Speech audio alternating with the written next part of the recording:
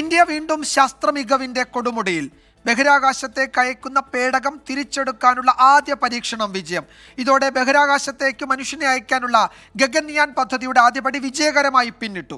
ബഹിരാകാശത്തേക്ക് അയച്ച പേടകം റോക്കറ്റിൽ നിന്ന് വേർപെട്ട് പാരച്യൂട്ടുകൾ വിടർത്തി കടലിൽ നിശ്ചിത സ്ഥാനത്തെത്തി. രാജ്യത്തിന്റെ ശാസ്ത്രമേഖലയുടെ വലിയ വിജയമാണെന്ന് ISRO ചെയർമാൻ S. സോമനാഥ് പറഞ്ഞു. I'm very happy to announce the successful accomplishment of the TVD1 mission, in which the vehicle has gone up to a Mach number, which is the speed of sound, slightly above that, and initiated an abort condition for the crew escape system to function. The crew escape system took the crew module away from the vehicle, and subsequent operations of the crew module separation from the crew escape system, all the parachutes opening, and touched down in the sea at the required velocity has been very well accomplished, and we have got confirmation of the data of all of this. Till now, based on the data, everything has performed very nominally and perfect. പാരച്യൂട്ടുകൾ ഉപയോഗിച്ച് module സുരക്ഷിതമായി കടലിൽ ഇറക്കി. കരയിലേക്ക് എത്തിക്കുന്ന module വിശദമായി പരിശോധിച്ച ശേഷം ISRO രണ്ടാം ഘട്ട പരീക്ഷണ വിക്ഷേപണം നടത്തും. പ്രജിൻ സി കണ്ണൻ വിവരങ്ങൾ നൽകും. ന്യൂസ് ഡെസ്കിൽ നിന്ന് പ്രജിൻ, ആദ്യം മോശം കാലാവസ്ഥയെ തുടർന്ന് മാറ്റിവെക്കുന്നു. പിന്നീട് വിക്ഷേപണത്തിന്റെ ജ്വലന പ്രക്രിയക്കിടെ എന്താണ് കാരണമെന്നറിയാതെ അത് മുന്നോട്ട് പോകാൻ പറ്റാത്ത അവസ്ഥയുണ്ടാകുന്നു. പക്ഷേ ഇന്ന് തന്നെ ഏതാനും മണിക്കൂറുകൾക്കുള്ളിൽ ആ പ്രതിസന്ധി എല്ലാം പരിഹരിച്ച് വളരെ വിജയകരമായി ISRO ഒരു സുപ്രധാന ദൗത്യം, അതിൻ്റെ പരീക്ഷണം വിജയകരമായി പൂർത്തിയാക്കുന്നു. ഇന്നത്തെ ഈ പ്രോസസ് അല്ലെങ്കിൽ ഈ ഘട്ടം ഗഗൻയാൻ പദ്ധതിയിൽ എത്ര ക്രൂഷ്യലാണ്, എത്ര പ്രധാനപ്പെട്ടതാണ്? വിജയകുമാർ, നമുക്കറിയുന്നത് പോലെ ഇന്ത്യയുടെ ഏറ്റവും പ്രധാനപ്പെട്ട ബഹിരാകാശ ദൗത്യങ്ങളിൽ ഒന്നാണ് ഗഗൻയാൻ. മനുഷ്യരെ ബഹിരാകാശത്തേക്ക് എത്തിച്ച് തിരികെ ഭൂമിയിലേക്ക് എത്തിക്കുന്ന ആ ദൗത്യത്തിൻ്റെ ആദ്യഘട്ട പരീക്ഷണമാണ് ഇന്നിപ്പോൾ വിജയകരമായി ISRO പൂർത്തിയാക്കിയിരിക്കുന്നത്. പിന്നെ വിജയകുമാർ സൂചിപ്പിച്ച ഏറ്റവും പ്രധാനപ്പെട്ട കാര്യം, ഇന്നത്തെ ഈ പറയുന്നത് പോലെ ആദ്യഘട്ടങ്ങളിൽ ഉണ്ടായിരുന്ന രണ്ട് തടസ്സങ്ങൾ, ആദ്യം നമുക്ക് മോശം കാലാവസ്ഥയായിരുന്നെങ്കിൽ രണ്ടാമത് വീണ്ടും ഒരു വിക്ഷേപണത്തിന് ശ്രമിച്ചപ്പോൾ അവിടെ ഒരു മൈനർ അനോമലി സംഭവിക്കുന്നു, ഒരു ടെക്നിക്കൽ ഗ്ലിച്ച് സംഭവിക്കുന്നു. അതുകൊണ്ട് വിക്ഷേപണം നിർത്തിവെക്കേണ്ടി വരുന്നു. അങ്ങനെ അത് മാറ്റിവെച്ചു എന്ന അറിയിപ്പ് ISRO ചേർന്നതിന് അറിയിക്കുന്നു. പക്ഷേ പിന്നീട് എല്ലാം വളരെ പെട്ടെന്നായിരുന്നു. ഒരു മണിക്കൂർ തന്നെ ആ തകരാർ പരിഹരിക്കുന്നു.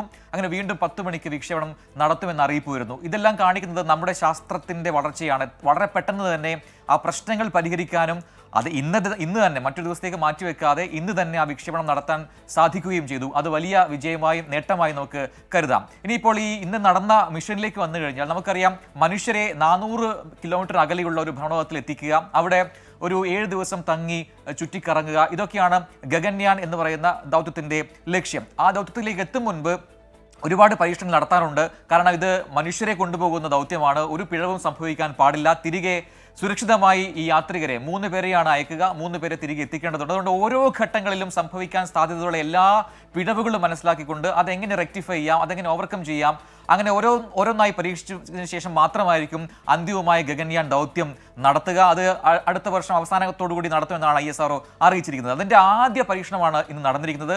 ഒരു ക്രൂ എസ്കേപ്പ് സിസ്റ്റം, അതെങ്ങനെയാണ് വർക്ക് ചെയ്യുക, അതായത് എന്തെങ്കിലും അടിയന്തര സാഹചര്യത്തിൽ ഈ മിഷൻ നിർത്തിവെക്കേണ്ട അല്ലെങ്കിൽ അബോർട്ട് ചെയ്യേണ്ട, ഒഴിവാക്കേണ്ട ഒരു സാഹചര്യം വരികയാണെങ്കിൽ നമ്മുടെ യാത്രികരെ തിരികെ ഭൂമിയിലേക്ക് സുരക്ഷിതമായി എത്തിക്കുന്നത് എങ്ങനെ, അതിനായി ഒരു ക്രൂ മൊഡ്യൂളും ഒപ്പം ക്രൂ എസ്കേപ്പ് സിസ്റ്റം എന്ന് പറയുന്ന സംവിധാനമുണ്ട്. അത് ഈ അബോർട്ട് ചെയ്യാനുള്ള ഒരു കമാൻഡ് ലഭിച്ചു കഴിഞ്ഞാൽ കൃത്യമായി തന്നെ ഓട്ടോമാറ്റിക്കലി അടുത്ത ഘട്ടങ്ങളിൽ ഈ ക്രൂ മൊഡ്യൂളിനെ, വൈമാനികർ അല്ലെങ്കിൽ യാത്രികർ അടങ്ങുന്ന, ആസ്ട്രോണറ്റ്സ് അടങ്ങുന്ന ഈ ക്രൂ മൊഡ്യൂളിനെ തിരികെ ഭൂമിയിലേക്ക് എത്തിക്കാനുള്ള പ്രോസസ്സുകൾ തുടങ്ങണം. അത് ഘട്ടം ഘട്ടമായി പൂർത്തിയാകുന്നതാണ് നമ്മൾ ഇന്ന് കണ്ടത്. അത് ഏറ്റവും ആദ്യം ഇതുപോലെ വളരെ പെട്ടെന്ന് നമുക്ക് പറഞ്ഞു പോവാം. ലോഞ്ച് സംഭവിക്കുന്നു. റോക്കറ്റ് ഉപയോഗിച്ചുകൊണ്ട് നമ്മുടെ മൊഡ്യൂളിനെ മുകളിലേക്ക് ഉയർത്തുന്നു. ഏതാണ്ട് 12 കിലോമീറ്റർ അകലെ വെച്ച് ഈ റോക്കറ്റിൽ നിന്നും വീർപിടുന്നു. പിന്നീട് മൊഡ്യൂൾ മാത്രമായി കുറച്ചു നേരം സഞ്ചരിക്കുന്നു. 17 കിലോമീറ്റർ ആകുമ്പോഴത്തേക്കും ആ മൊഡ്യൂളിൻ്റെ ഏറ്റവും പ്രധാനപ്പെട്ട ഭാഗമായ ക്രൂ മൊഡ്യൂൾ, നമ്മുടെ യാത്രികരുണ്ടാവുന്ന മൊഡ്യൂൾ താഴേക്ക് പതിച്ചു തുടങ്ങുന്നു. അതായത് ഒരു സൂപ്പർസോണിക് റോക്കറ്റ് ഉപയോഗിച്ചുകൊണ്ടാണ് വിക്ഷേപണം നടത്തിയത്. സൗണ്ടിൻ്റെ അല്ലെങ്കിൽ ശബ്ദത്തിൻ്റെ അതേ വേഗത്തിൽ സഞ്ചരിക്കുന്ന അത്രയും വേഗത്തിലാണ് ആ മൊഡ്യൂൾ അപ്പോൾ ഉണ്ടായത്. അവിടെ നിന്ന് താഴേക്ക് വീഴുമ്പോഴും അതേ വേഗമുണ്ട്. പക്ഷേ ആ വേഗത്തിൽ താഴെ പതിക്കാൻ സാധിക്കില്ല. അതിന് പകരം അതിന് വേഗം കുറച്ചു കൊണ്ടുവരണം. അതിനായി പാരച്യൂട്ടുകൾ വിടേണ്ടതുണ്ട്. അതിനായി ഡ്രോഗ് പാരച്യൂട്ടുകൾ ഉപയോഗിച്ചിട്ടുണ്ട്. അങ്ങനെ പാരച്യൂട്ടുകൾ ഉപയോഗിച്ചുകൊണ്ട് ഇതിന്റെ വേഗം കുറച്ച് കൊണ്ടുവരുന്ന പ്രോസസ്സാണ് പിന്നീട് നമ്മൾ കണ്ടത്. അങ്ങനെ ഏറ്റവും താഴെ ഘട്ടത്തിൽ വരുമ്പോൾ ഏതാണ്ട് 8 മീറ്റർ പെർ സെക്കൻഡിലേക്ക് പ്രവേഗം അല്ലെങ്കിൽ വെലോസിറ്റി കുറച്ചു കൊണ്ടുവരാൻ നമ്മുടെ ഈ പാരച്യൂട്ടുകൾക്ക് കഴിഞ്ഞു, ആ സംവിധാനങ്ങൾക്ക് കഴിഞ്ഞു എന്നതാണ് ഇന്നത്തെ ഏറ്റവും ശ്രദ്ധേയമായ കാര്യം. അങ്ങനെ ശ്രീഹരിക്കോട്ടയിൽ നിന്നും ഏതാണ്ട് 10 കിലോമീറ്റർ മാറി കടലിൽ സേഫായി ഈ പേടകം ലാൻഡ് ചെയ്യിക്കുന്നു. പിന്നീട് അവിടെ ഇന്ത്യൻ നേവിയുടെ ഭാഗമായിട്ടുള്ള വിദഗ്ധരെത്തി ആ പേടകത്തെ റിക്കവർ ചെയ്യുന്നു, അതിനെ ഷിപ്പിലേക്ക് അടുപ്പിക്കുന്നു. പിന്നീട് ആ ഷിപ്പ് ഉപയോഗിച്ച് ക്രെയിൻ ഉപയോഗിച്ച് ഷിപ്പിലേക്ക് മാറ്റുന്നു, അങ്ങനെ കരയിലേക്ക് കൊണ്ടു. ഇതാണ് നടക്കേണ്ടിയിരുന്ന പ്രോസസ്സ്. അത് കൃത്യമായി തന്നെ നടത്തിയെടുക്കാൻ ഇന്ന് ISROക്ക് കഴിഞ്ഞിരിക്കുന്നു. അങ്ങനെയെങ്കിൽ ഈ ആദ്യ പരീക്ഷണ ഘട്ടം വിജയകരമെന്ന് പൂർണ്ണമായും പറയാം. വിജയകുമാർ.